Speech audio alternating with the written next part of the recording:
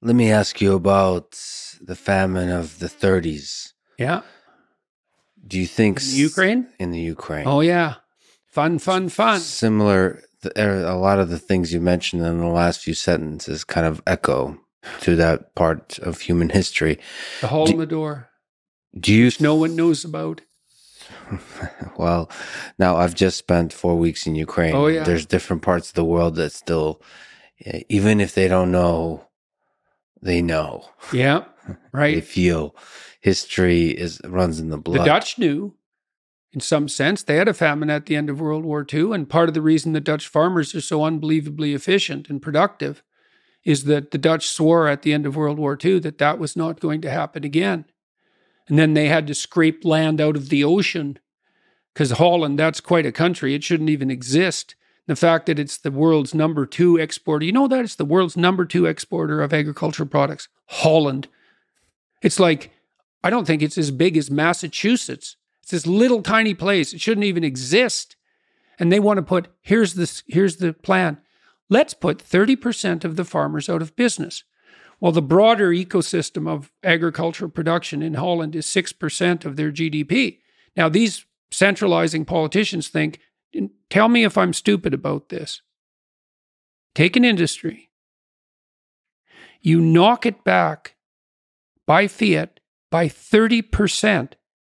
Now, it runs on like a 3% profit margin. Now, you're going to kill 30% of it. How are you not going to bring the whole thing down, the whole farming ecosystem down? How are you not going to impoverish the transport systems? How are you not going to demolish the grocery stores? You can't take something like that and pare it back by fiat by 30% and not kill it. I can't see how you can do that. I mean, look what we did with the COVID lockdowns. We broke the supply chains. Have you tried buying something lately? You can't, and aren't the Chinese threatening Taiwan at the moment? What are we going to do without chips? So I don't know what these people are thinking. And then I think, okay, what are they thinking? Well, the Deloitte people are thinking, aren't we smart? And shouldn't we be hired by our corporate employers? It's like, okay, too bad about the poor. What are the environmentalists thinking? We love the planet. It's like, do you? We love the poor. Do you? Okay, let's pit the planet against the poor. Who wins? The planet. Okay, you don't love the poor that much. Do you love the planet? Or do you hate capitalism? Let's pit those two things against each other. Oh, well, it turns out we actually hate capitalism. How can we tell?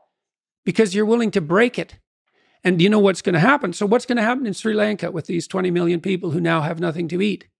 Are they going to eat all the animals? Are they going to burn all the firewood? They're stockpiling firewood in Germany. It's like, so is your environmental globalist utopia going to kill the poor and destroy the planet?